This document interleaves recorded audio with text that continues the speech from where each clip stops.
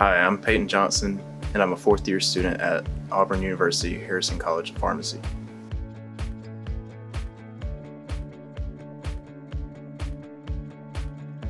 So, I was encouraged when I was younger from my head wrestling coach to pursue something great.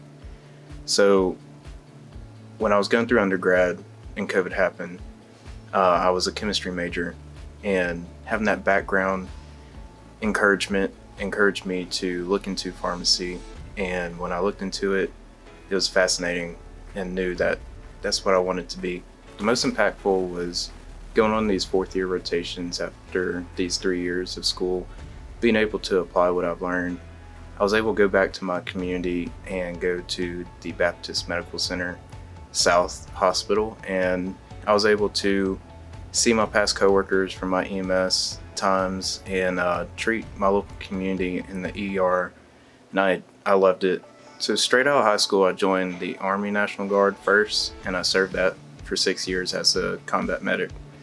That gave me a National Registry as an EMT basic, and that's where I started to work EMS during undergrad. So I got that background medical knowledge early, and when I pursued pharmacy school, I kept my time of service going. So I was having to attend drills, which is my meetings 1 week in a month, and some trainings that interfered during the semester.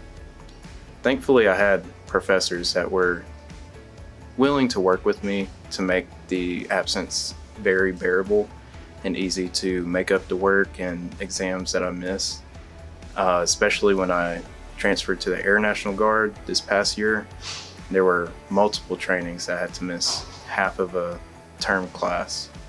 But thankfully my third year professor, Dr. Solomon, she was very helpful along the way, and I was able to progress, and it's been worth it. It's challenging, but military has paved the way for me to get here, so I'm willing to put in the extra effort to keep that going as I progress through pharmacy school.